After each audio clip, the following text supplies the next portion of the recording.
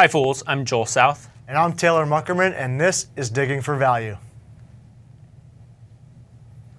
Today we're going to be talking about why Syria in a vacuum doesn't really matter for oil prices. We're also going to talk about some of the best and worst performing energy stocks so far in 2013. Right off the bat though, we want to get into some headlines, and coming up on our agenda is the debt ceiling is about to be on our topic of conversation here. And Joel, you see that as having implications in the energy space. Yeah, definitely. This has been an issue throughout 2013, and once again we're looking somewhere right after Labor Day of us again approaching the $16.7 trillion spending limit. Obviously this is a big issue because really on both sides there's still a lot of bickering. The Republicans want to see some concessions, they want to see some spending cuts. So if we do get into this period and nothing actually is put together, or the limit is extended, you know, you'll see a lot of interest rates really start spiking. Then you also see a lot of bonds and stocks. Really the equity market will be in extreme volatility. So this obviously has a big impact, especially in the energy and material space. Now, honing in on rising interest rates and volatility, which sectors of the energy industry are you really going to hone in on, or maybe even some specific companies that you think could be affected positively or negatively? Yeah, definitely. I like to look at dividends in this space, and obviously if you see rising interest rates, dividends aren't that attractive. However, you'll also see a lot of volatility, which puts people back into the dividend play because they want to make sure they're getting some income while they hold their stocks over the long term. So, you know, what I'm looking here is companies that have proven balance sheets that can go through a lot of environments, that have great businesses that you can win in the long term. And really when you look at that space, you have to look at the MLP space because they have some of the best dividends or distributions in that case in this industry. So, you know, I'm looking for firms that have lower cost of capital that can still extend their businesses and access that capital even with higher interest rates going forward. And then you also want to see companies that have long-term contracts over the long term. So with that said, Enterprise Product Partners is one company I really like. They've shown through numerous interest rate cycles that they've outperformed the market. They're also 8 years plus of consistently updating or improving their distribution, which is very solid. And they also have a knack of pushing out that maturity without raising cost of capital, which in this industry is extremely important. Another company I like is Boardwalk Pipeline Partners. The reason I like them, they have great financials, and they also have a general partner in Lowe's that can go in and help them out. And if you look at their long-term fixed fee contract, basically about 80% of their business is fixed and long-term, so you can count on that distribution to be there and continually growing while you can get that income while the markets are still in flux. So this is a safe play. And then last, I kind of like Seadrill. This is a company that has a dividend of over 8%, and you're seeing the offshore market really pick up right now. We're past our post-Macondo levels, and you're seeing in the long term that this is a sector that really is needed and a lot of growth. So you can see that dividend continuing to grow.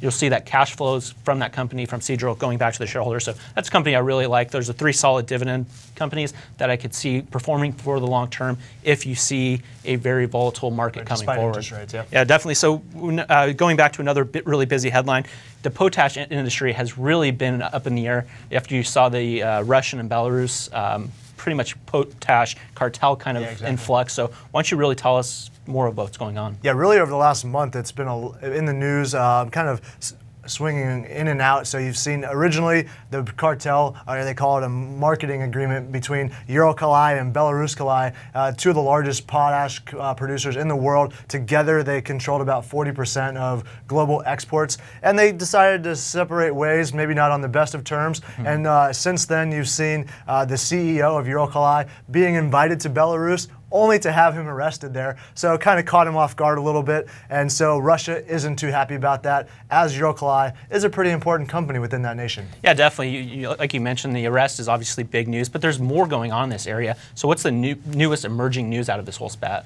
Yeah, well, now you're seeing Russia kind of playing maybe a little childish games here. They're threatening to withhold up to 1/4 of the oil that they transport from Russia to Minsk in Belarus. So they're also going to claim that Belarus's dairy exports aren't quite up to snuff in Russian standards. So maybe a little cat and mouse game here now that the CEO is still being detained in Belarus.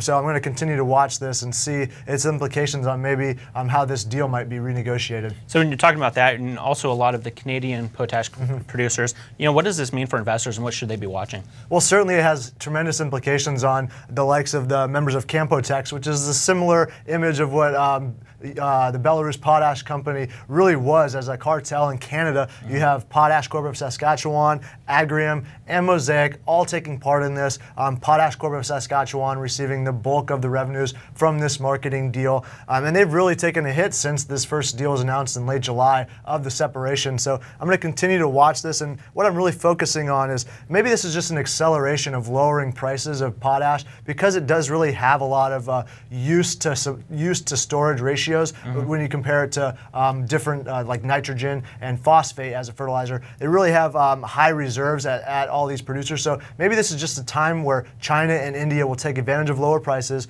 bulk up their stockpiles, reduce the stockpiles at the producers, and maybe that'll lead to a long-term price gain in the potash segment. And maybe 5 to 10 years down the road, these producers will look back and really thank Belarus and Russia for kind of separating ways. And now we're going to kind of talk about another good cop, bad cop kind of thing here. First quarter, second quarter, you're going to highlight a few of the companies in the energy sector that did really well. Yeah, definitely. Well, the energy sector so far in the second quarter overall did not perform that well. It's one of the worst, besides material sectors, in the S&P.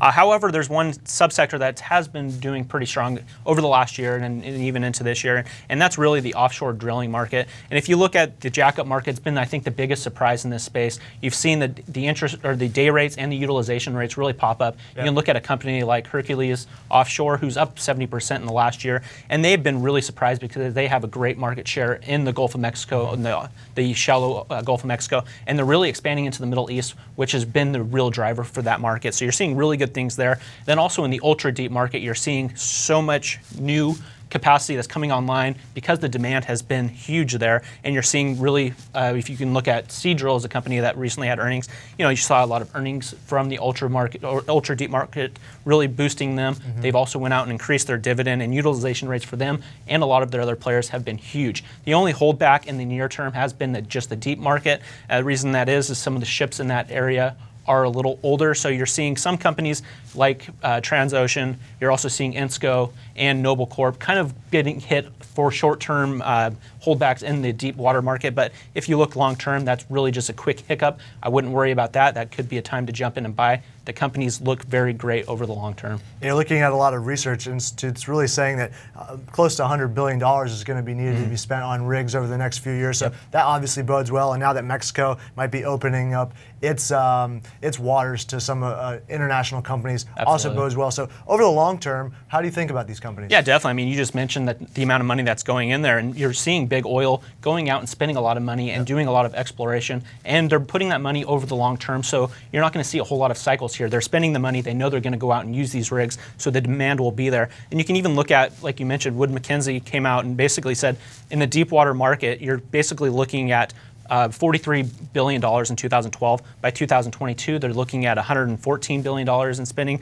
So obviously, you're looking at huge growth. There's about a 9% compounded annual growth rate for the next decade in the offshore market. So obviously, for these companies, especially a company like Seadrill and Transocean, who have such large and newer or getting newer offshore ships, this is very solid for them. And you're also looking at another 95 floaters that are going to be needed over the next few years. And if you compare that to right now, there's only about 112 out there. So you're basically, this sector is going to double, and you're looking at a few small players, or a number of small players, but under 5 or 6 that are really commanding that market. So being one of the new guys in there, you can really count on getting that cash flows for the long term, and you can either count on that stable or growing distribution or dividend, depending on what company you're looking at. So overall, I think this is a great sector. And conversely, you're looking at 3 companies that have not been doing that well in 2013. So tell us what's going on there. Yeah, over the first half, there was a mix. I looked at stock performance over the first half, and 3 energy materials companies fell in the bottom 10. And I'm looking at U.S. Steel. Obviously, with the global growth slowdown, construction and industrial spending hasn't quite been there, so steel demand has slackened. And U.S. Steel fell in the bottom 10. And then you're looking at First Solar, also struggling with trying to produce a backlog, trying to regenerate that, and the international demand has really slowed for them as they've kind of concentrated around the equator, and they really have produced a lot of utility scale solar installations, but it's kind of dried up. So they're going to have to work on how they can figure out to attack the new market mechanisms that you've been seeing. And then Alpha Natural Resources, worst performer of the S&P 500, third largest metallurgical coal producer, follows right along with U.S. Steel because metallurgical coal is a key component into the generation of steel. So all three of those companies, unfortunately for their investors, really had a bad first 6 months of the year. Yeah, that's kind of interesting because all three of those companies have been really the bellwethers in the space. Sure. They were the guys that really went out there and kind of made themselves one of the first movers. You know, you can look at U.S. Steel in that market, and then also First Solar is a company that really was one of the main players to really kick off the solar boom. So, you know, that said, do you think that these companies have a chance over the long term? Yes and no. I mean, you kind of depends on your time frame. You look at U.S. Steel, ArcelorMittal. Really, they raised their expectations for Chinese demand for steel, but that only counteracted their expectations for slightly declined demand from the European Union and North America to finish out the year. So they're looking at 3% growth year over year. And while that's not that great, I think you can maybe look outside of U.S. Steel, maybe like a Nucor, who is the lowest cost producer in the United States, the largest steel producer here. And once they get that direct reduced iron facility going that's fueled by natural gas rather than coal down in Louisiana, it's even going to add to their advantage, as a lot of steel producers have kind of caught up on the cost curve. So they're going to really take advantage of that, I think, as that comes online at the end of this year and then moving into 2014 when it can really ramp up its operations. You look at First Solar, a lot of new competition here with solar leasing on the residential side, with SunPower and Solar City getting into that heavily. Both of those stocks doing really well, and First Solar really not. So I'm looking at if they can kind of counteract the slowdown in the utility size solar installations and really trying to attack a different market segment in the solar industry. And then with Alpha Natural Resources, a little bit more bearish on this company than the other two. Joy Global announced it's lowering expectations for 2014. 2/3 of their business comes from coal miners, so obviously they have an ear to the ground, and they don't believe very strongly in the next 18 months. And Caterpillar already announced their reduced guidance for 2013. So that's the next 18 months. The two biggest mining equipment companies in the world are feeling pretty down on the prognosis of what to expect. So unfortunately, I don't like what's happening here with Alpha Natural Resources. So hopefully they can maybe attack the export market with thermal coal, but right now, stay away. That's very interesting. Now moving on to our last segment, we're going to look at some current events, and you're really going to turn into the MLP space, which you think is really maybe being turned on its head right now, for good or for bad. What's your thoughts? Yeah, definitely. The MLP space has really helped the infrastructure for the oil sector really take off over the last 20 years. And basically, the good thing about being in an MLP or a master limited partnership is you basically skip the double taxation. So you're basically moving all of the cash, giving it to the unit holders and just being taxed at that rate as a business owner, which is good for the companies. So by being able to lower or pass that on to unit holders, the companies are able to lower their cost of capital, and in heavy capital-intensive industries, this is very important to grow your business. So obviously that's very good, and finding new ways to grow or finding new ways to go out and access capital is huge. And one new law right now that's in Congress is the MLP Parity Act. Basically, what they're trying to do is allow the same tax breaks that the oil and gas and REIT sector are getting, and basically offering that to renewable companies, renewable energy companies. And this would be huge, very huge for them, because that will allow them to go out into the market and access capital instead of going and having to get venture funds to really grow your business. And you can look at companies like Solar City that luckily, you know, they had Elon Musk and a lot of money behind that to really get it off the ground.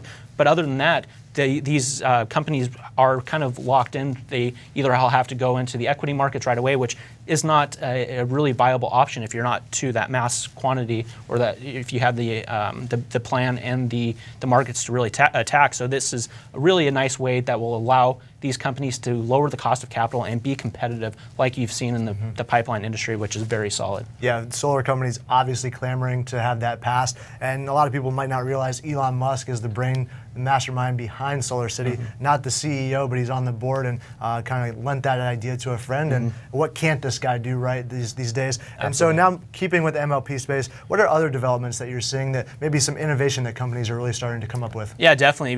Recently we saw Vanguard National Resources, and basically our natural resource, and what they did was really interesting. They went and issued a lot of non-convertible perpetual preferred or preferred equities. And basically what that does is they're going out and not only accessing the individual investor like the MLPs were before, and they're also getting into a lot of institutional firms that before they couldn't really go and invest into MLPs. They would have to go through some other type of trust. So this is very nice for them. And so by accessing both of that, they're really going out and getting accessing new capital. And what's really nice about this form is by releasing these equities, you're not growing the businesses by going out and diluting the common units.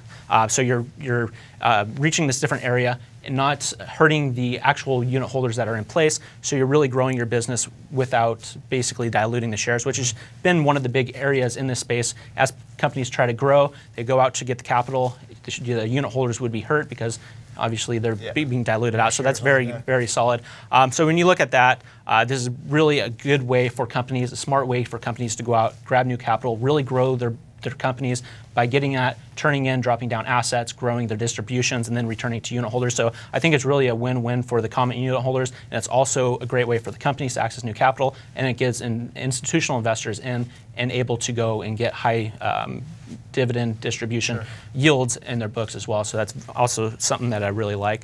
Another big topic that's been up in the air, or been maybe the biggest, the biggest in the market, and it basically has affected the market all week, has been Syria. So what do you see going on with Syria, and how do you relate that to the oil and gas markets? Well, if you take a look at Syria on its own, it really can't affect oil markets as broadly as the market has reacted. I think that the market has priced in the likelihood of contagion spreading. You saw prices of oil per barrel at 106.5 on Monday, spiking up to over 110, right around $109 a barrel right now. So some significant movements here. Haven't really flowed down to the consumer yet, but if it's prolonged, it definitely could. And I don't think that if it just strictly sticks with Syria, if the US and the UK and France don't decide to attack and it just stays within its borders, I don't think that this price spike will last because Syria isn't really so meaningful on the global stage. Yeah, it's interesting. I mean, it has boosted the price of oil and also, caused the general markets overall to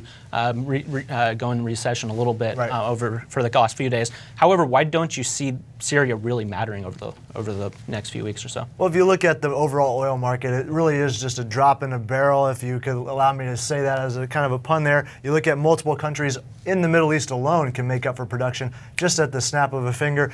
Saudi Arabia already announced they're trying to increase the third quarter production by 1 million barrels a day over the second quarter. Right there, that's Syria. I mean, who cares? They could not produce another barrel of oil for the rest of the year. Saudi Arabia's got them covered. So, and that's just one country. You still have Iran that could boost production.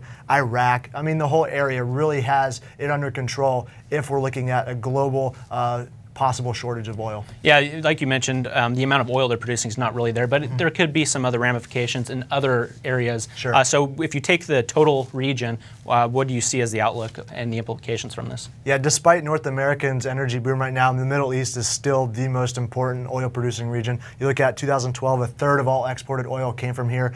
Despite European and North American sanctions on Iran, they're still a top 10 exporter, and Russia was the #1 producer of oil in 2012, closely followed by Saudi Arabia. So you look at Iran and Russia both siding with Syria. So if anything does happen there as far as an attack or possibly some military action there, you could see Iran and Syria maybe pull some strings and kind of disrupt the markets a little bit more than they have been already this week. So I'm keeping my eye on that. And then Egypt, the deadly protests that continue to go on there, and Libya already having protests, not deadly, but they are protesting against oil production. They're down to 1/8 of their overall production right now, after they had shot up since the Gaddafi regime was ended in 2011. So I'm looking at Egypt with their control over the Suez Canal and the Sumed pipeline, the really major hubs and transportation avenues for oil and natural gas. I think 7% of all transported oil on the water and 13% of liquefied natural gas went through the Suez Canal last year. So if anything does carry over into that, watch out. I don't think that it will, but I think that's why markets have been spiking this week, because Syria was just a tip of another maybe a straw that broke the camel's back. I hate to use that line, but that could have been what it is, because now you see U.S. involvement as a potential thing. So Syria in a vacuum, who cares? If it does spread, watch out. Yeah, definitely watch the implications. Yeah. Thanks a lot for your insight, and be sure to tune back into Fool.com.